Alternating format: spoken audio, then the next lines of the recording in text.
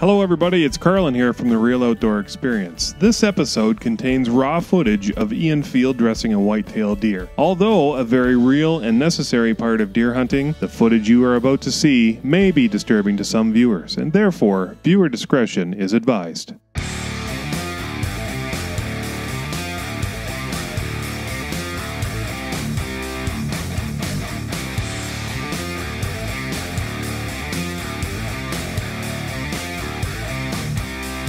Archery deer hunting for beginners is brought to you by Rack Stacker Big Game Attractants, Fast Track Performance, Kent Cartridge, Vortex Optics, Mossberg Firearms, Bullseye London, and the Nook Professional Cases. Hi everybody, thanks for joining us. It's Carlin and Ian from the Real Outdoor Experience. We're going to talk about field dressing. It's quite a process if you've never done it before, so we'll kind of walk you through it a little bit here, give you some helpful hints. It is such an important episode. Doing it properly is going to be the difference between enjoying the meat that you've harvested or everybody just turning up their nose at it and stating to everybody that they know how awful venison tastes. Well, we're going to try and help alleviate that whole thing. So stand by, we'll get right back to it.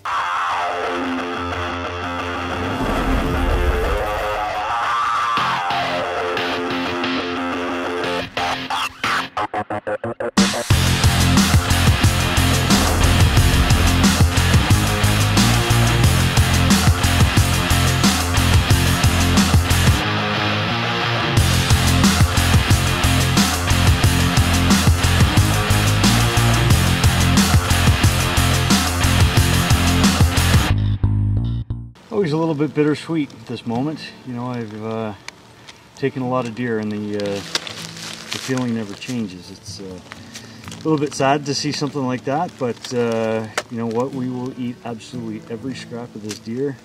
The silver skin and the fat and the pieces that we don't eat will get cooked up and fed to our pets. We eat absolutely every scrap. So I want to show what the process is at the site where you find them, and we're going to field dress them here. It is nice if you can get it to a barn or something like that where you can hang them up to do it, but we're going to do it just in the field here, and then we're in the woods and drag them out to the field and get them with the ATVs. So let's notch the tag and we'll get them hooked up. There are a ton of different methods that you'll see that people will use, and I want to show you how I do it. I'm always afraid of testosterone and stuff sort of secreting back into the meat. So one of the first things I do is take the scrotum off, and that prevents any type of sort of bad things coming back into the meat. It does assist with the flavor. And I'm going to take a spot here and just make an incision. We want to make sure that, well, ideally, we don't want to puncture the stomach because then we can taint the meat that way as well. Get my fingers into a little hole. Be careful that you don't cut yourself with this process. But we need to open up the stomach cavity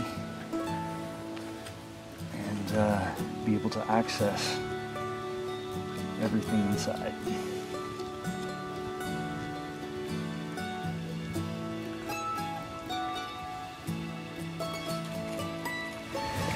It's nasty to see this, that arrow did that, but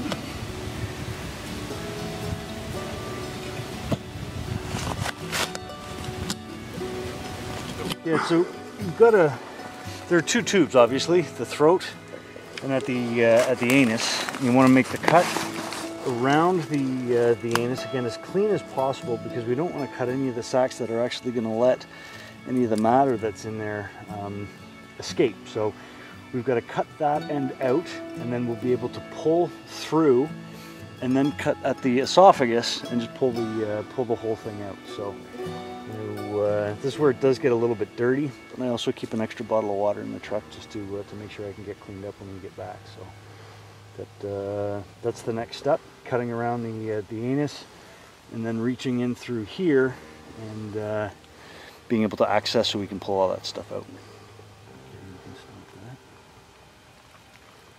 So got the stomach out of it. There's the lungs, and that's he was lung shot. There's the heart. A little bit of a nick in the heart. He only ran maybe 150 yards, not that far. He was well shot.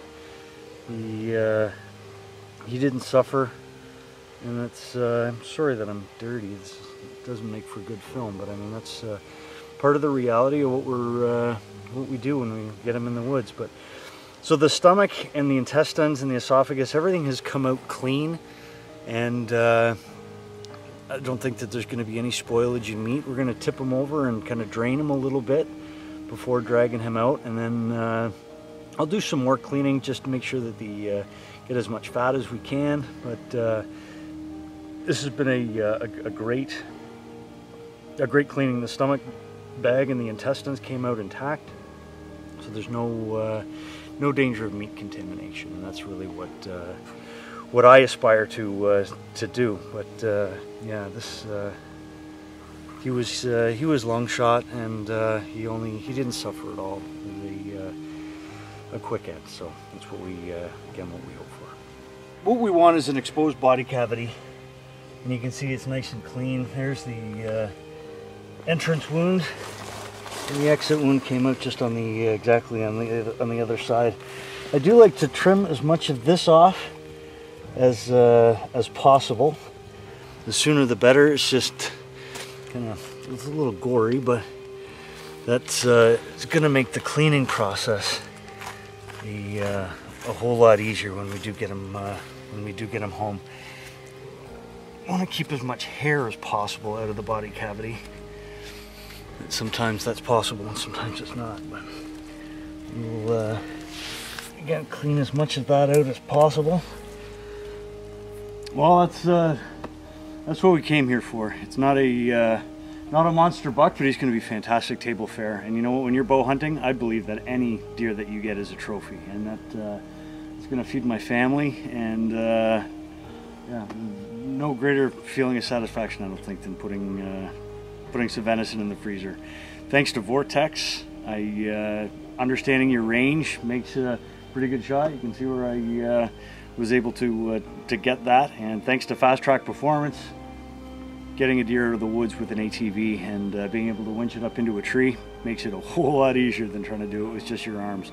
There's a little bit that you could take from just about every episode. You know, we've talked right from the beginning about scouting, driving around in the wintertime, finding properties that are going to hold deer, getting landowner permission, using Google Earth and iHunter and your phone to figure out where natural funnels are, pinch points, areas that you suspect deer are going to travel, using trail cameras to identify where deer are actually traveling in order to pick your stand placements, what kind of stand am I going to use, how to set it up so that I'm not skylighted or, you know, a silhouette, to what gear to properly wear, what do I have to practice and prepare for in order to get that shot. And then finally you get that shot, then what do you do? How long do you have to wait? And it's been really fun taking people right through the passion to plate, as we like to refer to it as. Some of it might seem really elementary, and frankly some of it is, and some of it might seem like it needs to go without saying, but I think that, like anything else, there is a process and a formula to it, and if you follow the process, you follow the formula, you will be successful. And that was all our goal was to be able to help shed a bit of light on what people need to do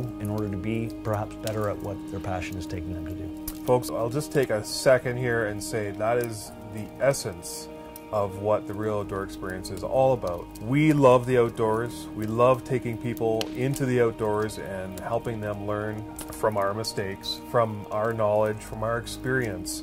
And we want to share that with you so that you can in turn pass that on to somebody else. Stay tuned for the next one. It's going to be one of my favorites, the cooking episode. It's Carl and Ian from the Real Outdoor Experience. And as always, keep it real. Thanks. Take care for now, folks.